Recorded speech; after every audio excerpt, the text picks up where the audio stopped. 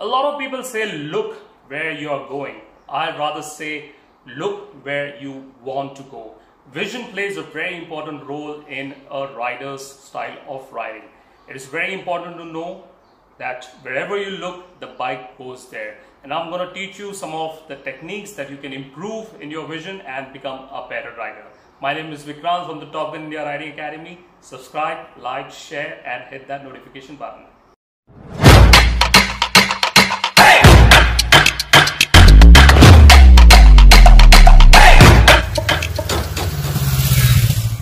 In today's episode, we're going to learn about vision. Vision plays a very important role when it comes to motorcycle riding. It is always the case that where you look, the motorcycle goes there. It is actually a mind-hand coordination. Wherever you look, the motorcycle will point there.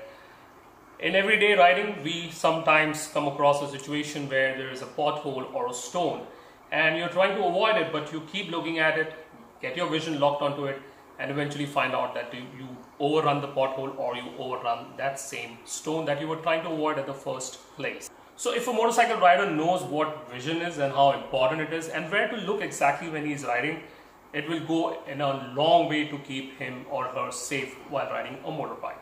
So let's take an example of this MotoGP rider. Currently it is Marc Marquez at the game. And let's see what and exactly how and where he's looking while he is turning. As you can see in this image right here, that's Marc Marquez on the Xbox game. You can fairly make out that the motorcycle is pointing in one direction, but his head is aggressively turned even at a more angle than compared to the motorcycle. So the motorcycle is pointing in one direction, but his head is turning deeper into the turn. It's a left-hander, guys, so remember, he's turning left and he's looking left deeper into the turn where he exactly wants to go. So remember, guys, you look where you want to go. I'm showing you a rear angle right now. From the rear you can see that it's a left-hander turn and the bike is pointing straight towards this room over here. But Marcus, he's looking on the left. The rider is looking on the left. He is looking where he wants to be when he takes the turn. If he looks straight into here, he will go there. But if he's look here, the motorbike will point there. Now this is a classic example when some of the riders, especially in a corner and they approach very fast, they either overrun or they meet with an accident. This is one of the very basic reasons that when he's approaching a corner and he realizes that it's too fast in the corner, the vision gets locked onto a particular point where he thinks that he's going to go and crash, and eventually that's what happens. One thing to remember is if you could change your vision while approaching a corner, it will help you to take that corner very efficiently. So when we talk about vision, there is also another vision called the peripheral vision. Now peripheral vision is something that you are not looking at an object directly, but you can still make out that the object is there. So right now, as you can see, I'm looking in the camera, but there is a pencil on the right corner of my eye. Although I'm not looking at the pencil, but I can feel that the pencil is moving. That is my peripheral vision. For everyone, including the motorcycle rider, this peripheral vision is very important and you have to trust this peripheral vision. It does capture a lot of information and your brain does process that information very well. So trust your peripheral vision. It helps you to identify few objects, especially in a junction. A junction is rich with a lot of traffic. You need not go looking and hunting for identifying all the threats. Just monitor them once. Once you've locked onto these targets, your peripheral vision will take care. In an escape situation, let's say there is a traffic coming from on the right side in a junction and you're going straight. If you keep looking at the traffic, your vision will get locked onto the traffic. And let's say if the traffic doesn't slow down, there are chances that you might go head on to that traffic. So in this situation, it's better to trust your peripheral vision that yes, the traffic is there. You identified the threat. But where you have to look is essentially your escape route. You need to look where you want to be. You want to avoid this traffic coming at the 90-degree angle. So you look where you have to go. Identify it.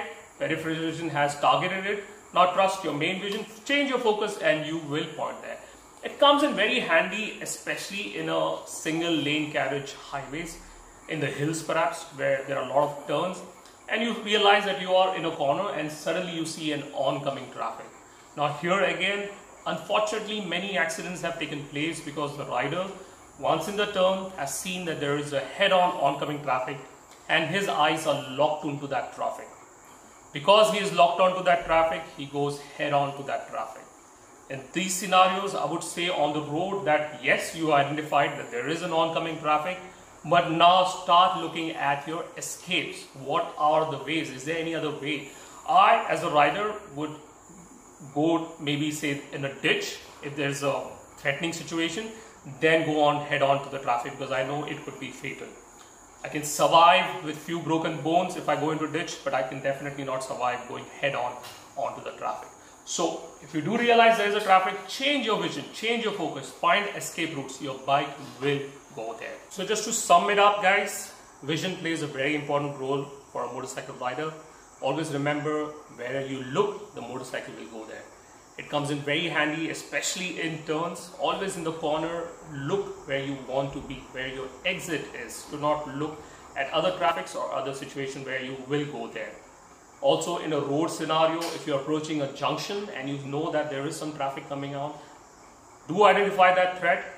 Your peripheral vision will take care of it, but always look at the escape. Always look where you want to go. Your bike will go there. Even small situations like potholes and stones, if you want to avoid it, identify it first, let the peripheral vision take care of it. Avoid the stone by looking at where you want to go guys. So I hope you liked this episode. If you've liked it, please hit the like button. If you're watching on YouTube, do subscribe to us and share. If you're watching on Instagram, do follow us on. Thank you very much. We'll be back with more such videos.